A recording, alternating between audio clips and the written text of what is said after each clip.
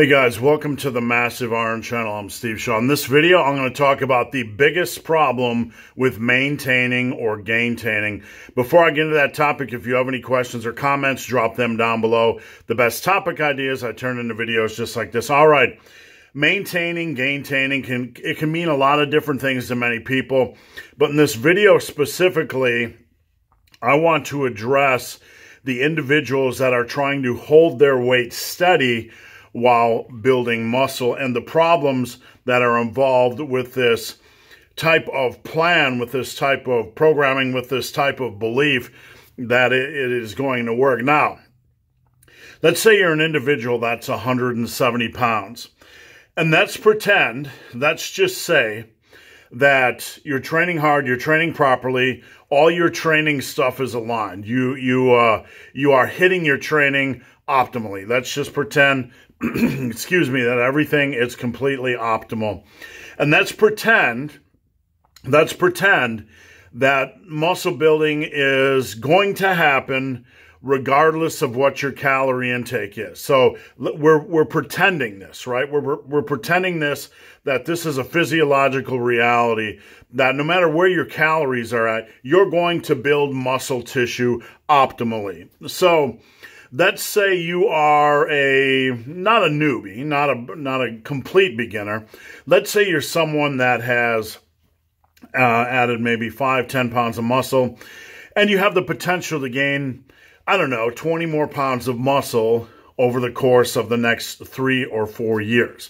So you're at about 170 pounds, and you want to maintain your goal. And again, we don't want to get caught up in we don't want to get, our definition here of gaining or maintaining is for the individuals that are trying to hold their weight and change their body composition.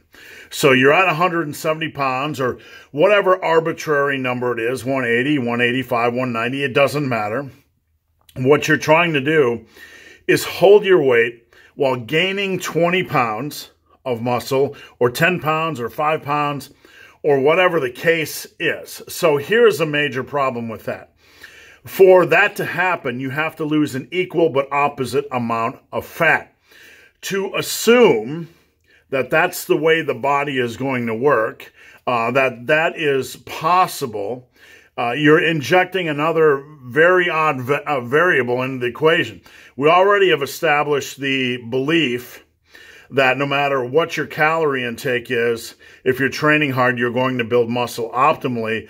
But now we're injecting into this equation that you're going to, at whatever your calorie level is, you're going to lose fat at an equal but opposite rate. So you gain 10 pounds of muscle, you lose 10 pounds of fat.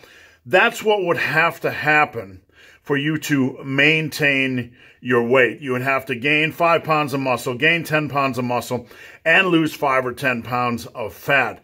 And that kind of tightrope is quite frankly, it just doesn't make any sense. It doesn't make, it's founded in a fairy tale belief. It's founded in some kind of a fairy tale belief or a fantasy need or desire that focuses on maintaining a weight rather than as a be-all, end-all, rather than worrying about what you look in the mirror. And that's the major problem with gaining or maintaining.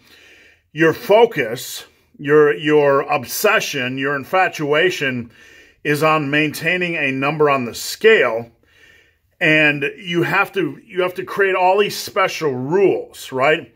All these conditions, like number one, no matter what calorie intake I eat, I am going to build muscle optimally. Okay, you're taking that leap. You're adding that fairy tale hope into the equation, and you're also adding into the equation that you can do so while losing an equal but opposite amount of fat, which is quite honestly ridiculous. It's absolutely ridiculous.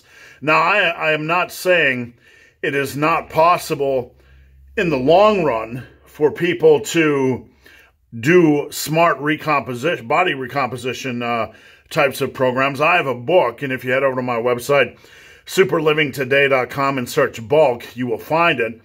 There is a proper way to bulk and do mini cuts that can return you to around the same weight while improving your body composition.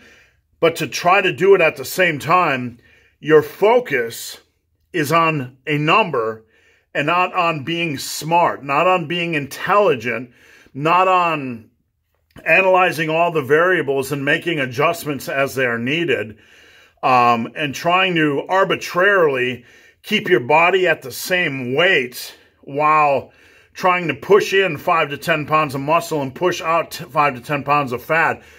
You have become your own worst enemy, because your obsession is with a number, and you are just leaving science and reason and the ability to adapt your diet.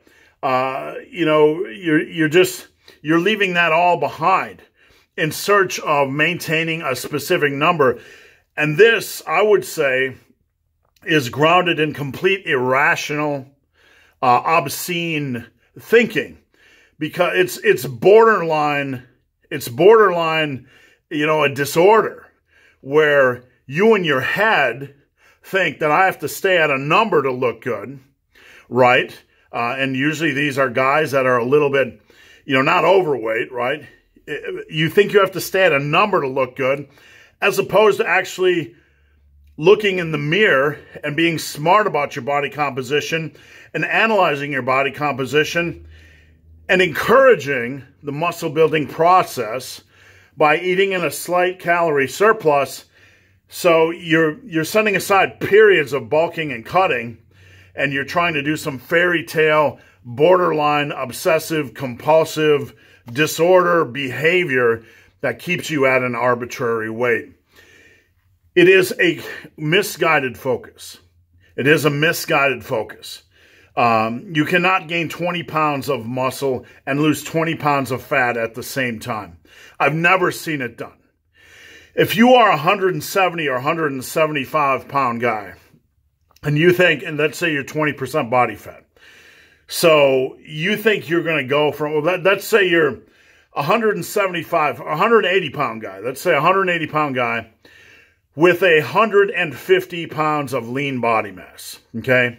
And you think you're going to add 20 pounds, you're just tossing out arbitrary random math. You're 180 pounds, 30 pounds of fat, 150 pounds of lean body mass. You think you're going to add 20 pounds of muscle and lose 20 pounds of fat. That'll put your lean body mass at 170, get your body fat percentage down to 5%, and basically, at the end of the road, you have managed to achieve the ultimate competition standard for natural bodybuilding.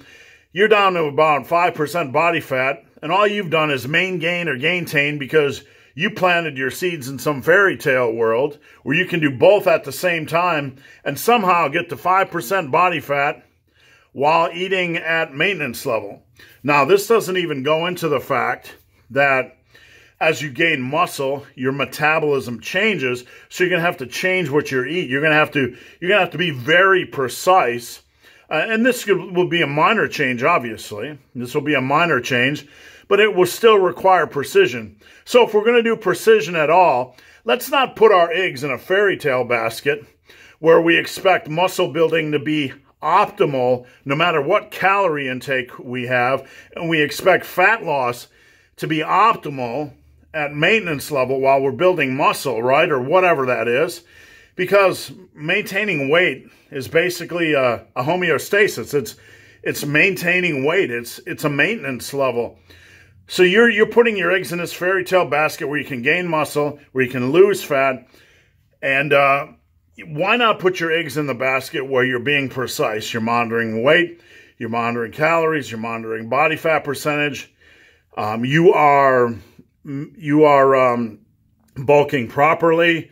You have periods of mini cuts, and you can slowly improve your body composition and improve your odds of building muscle, more muscle, by actually eating in a slight surplus. Because I have news for you. If you think you can build a lot of muscle at maintenance level or in a surplus, you're living in a fairy tale world. So guys, hope this video has been of some help. If you have any questions or comments, drop them down below. If you made it this far in this video and have yet to subscribe to my channel, please do. I'd appreciate the support. So guys, as always, thanks for watching. Have a great day.